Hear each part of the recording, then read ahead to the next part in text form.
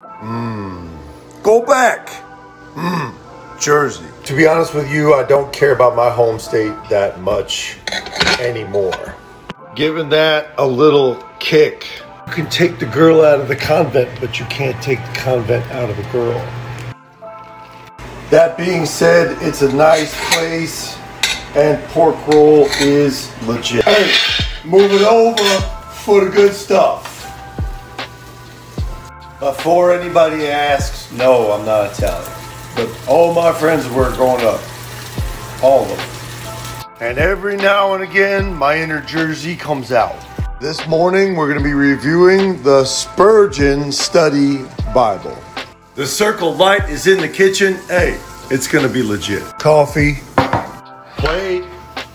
Yup, make a mess with all of this goodness. But this is the main course this morning. So who was Charles Haddon Spurgeon? Charles Spurgeon, the Prince of Preachers, English particular Baptist, never ordained, one of the most successful evangelists and revivalists in British history. This study Bible, the Spurgeon Study Bible, was written by several, but its executive editor is Alistair Begg, who I also enjoy. Some of you will know I am not a Calvinist. That does not mean that I don't think that there are not great Calvinist men of God like Alistair Begg and Charles Spurgeon. In the KJV, I just love the pink pages, man. And boom, right there. But God is not dependent on his own creation. He can make light without a sun.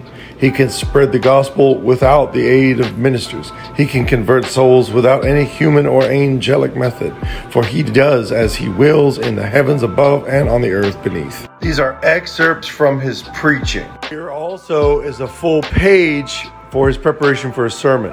Wonderful way they honor the man is there's preaching Bibles and then there's study Bibles. Here's a side-by-side of the Jack Hayford Spirit-Filled Life and the Spurgeon Study Bible. Look at the difference in print. You might have to get really close to the scripture to see it, and there's lots of notes and cross-references. Here, it's very clean. The print is huge. You can see it just from looking down at it without even just bending down your neck at the pulpit.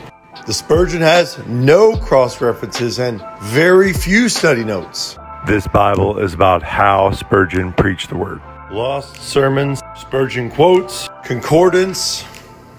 I'm never big on the maps, and that's a shame. Double tassel! Spurgeon Study Bible. I preach out of this Bible on live all the time. I love the King James Version. It's also available in the Christian Standard Bible. Go check it out. God bless you all. He sendeth rain on the just and the unjust.